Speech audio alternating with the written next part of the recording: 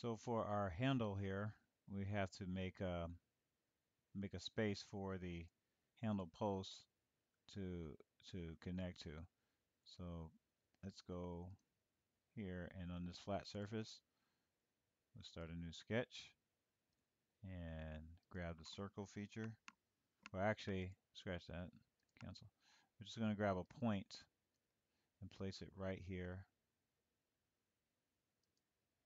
in the origin or the center of this flat piece.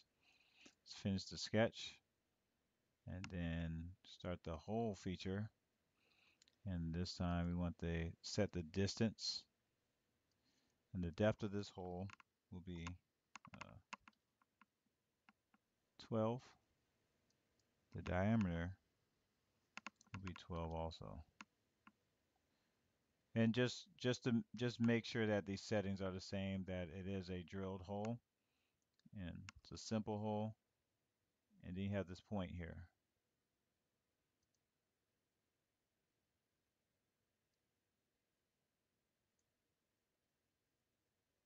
All right.